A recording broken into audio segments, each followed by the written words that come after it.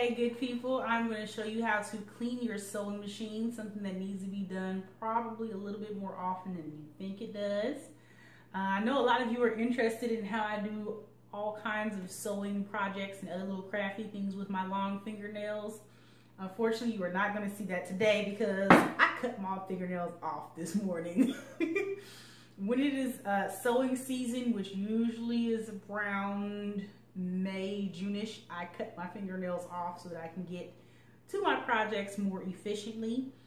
And also usually it's about that time of year when a lot of them start to crack and break because they've grown out really, really long, and I need to do my nails every 10 days instead of every 2 weeks.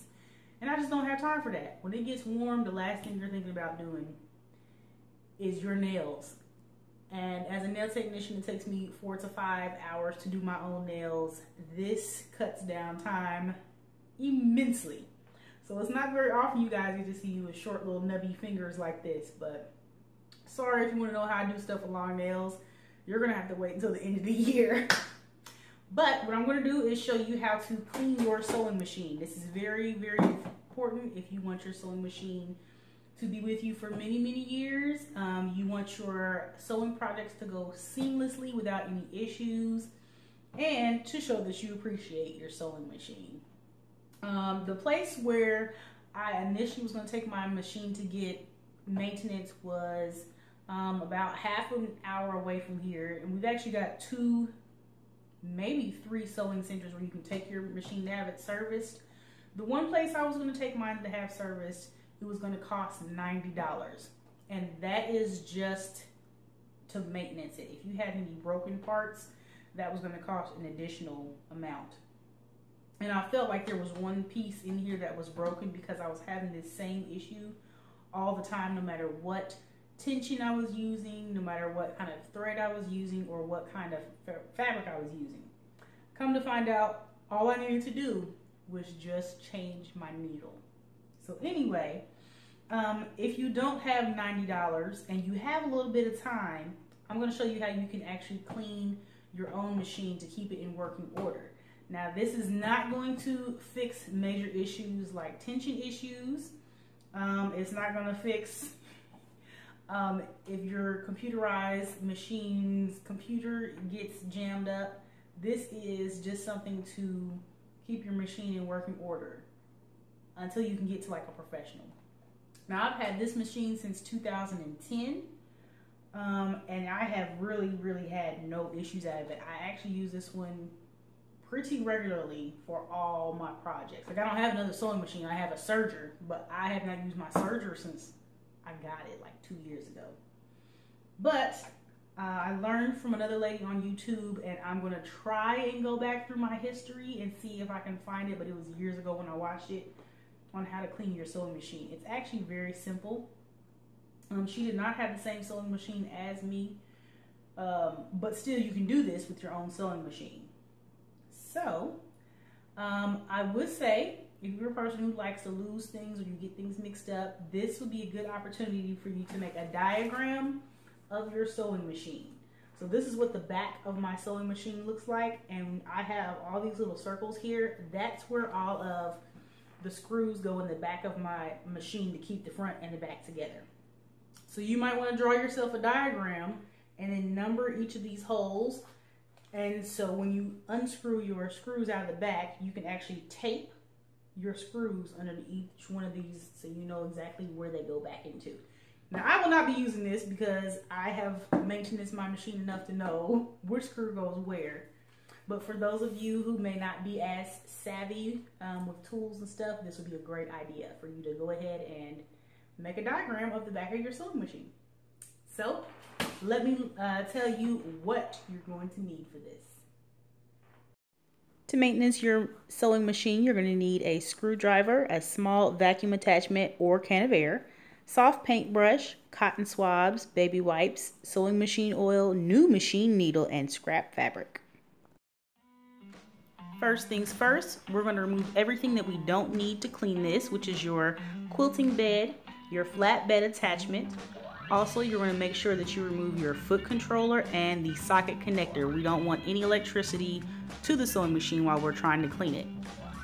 Also, you should have a sewing machine screwdriver specifically for your machine that came in the pack with it to remove your bobbin case cover. Also, make sure that you remove your presser foot and needle while we are cleaning, because we don't want to get stabbed or damage any of that. Also, remove your bobbin case and bobbin. With a regular screwdriver, turn your sewing machine around and get started unscrewing those normal screws that are in the back there holding it together. Again, make sure that you put these in a place where you're not going to lose them, or tape them to a piece of paper. If you find yourself not being able to take your front from the back part of the sewing machine, that's probably because you have another hidden screw. In my front panel, there was one more screw that needs to be undone before you can open it up, just like this. And now you see the guts of your sewing machine. If you're interested, you can find a mini vacuum attachment from Harbor Freight Tools. I obviously don't have all the pieces I need because I could not get these to correctly connect to my vacuum hose, but I was able to wing it. I just taped it on. So you want to try and use this first to get any large chunks of debris away from your machine, especially out of that bobbin case. Next, we're going to use a soft, fluffy paintbrush to get all the fine debris that the vacuum attachment did not pick up. And again, focus yourself inside that bobbin case because that's where most of your lint is going to be. Last but not least, please use cotton swabs to get all the dirt that's really hard to reach, and do not shove this into any of those metal mechanisms and make a mess or ruin something. Next, we're going to be using this Dritz Zoom Spout Oiler. You can find this at Joann Fabrics, and I'm pretty sure you can use your Notions coupon on this.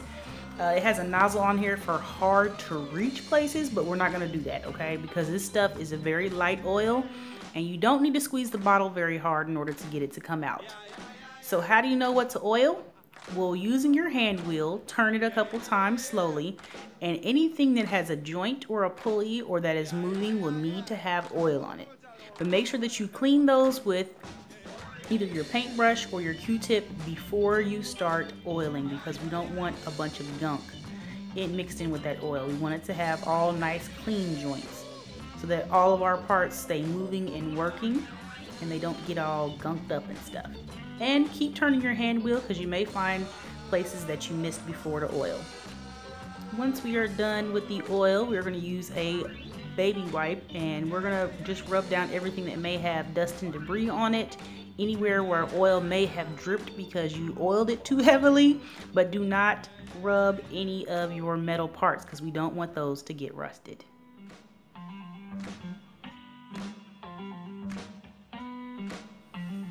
If you're having any trouble reattaching the two pieces front and back of your sewing machine, it's probably because the inside of the tension wheel is running into another piece on the back side of the sewing machine.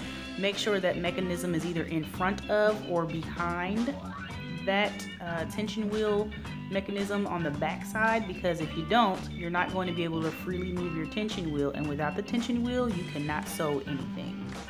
So if you're having trouble there, just kind of play with it a little bit, make sure that it's in front, I think.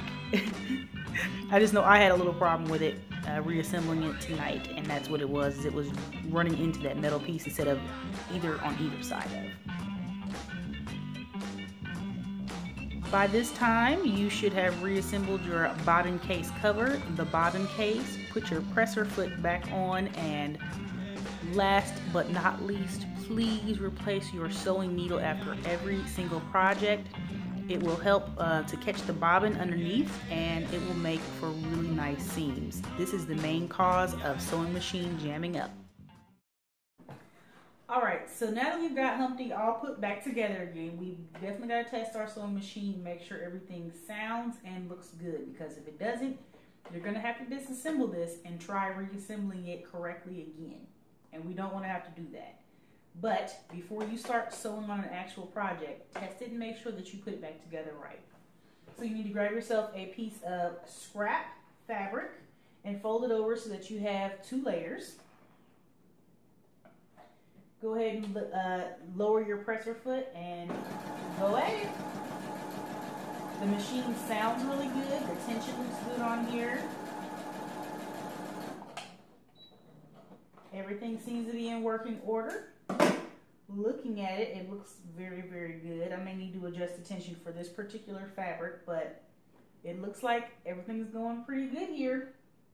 So I hope this video helped you with your sewing machine maintenance. If you just can't get to somebody nearby, if you have nobody nearby, or if you're in a pinch for time and your sewing machine is kind of acting up, or if you have not had it done ever or have not had it done in a long time, you really need to take the time and effort in order to make sure that your machine stays working well. Otherwise, you're going to keep buying machines every so many years.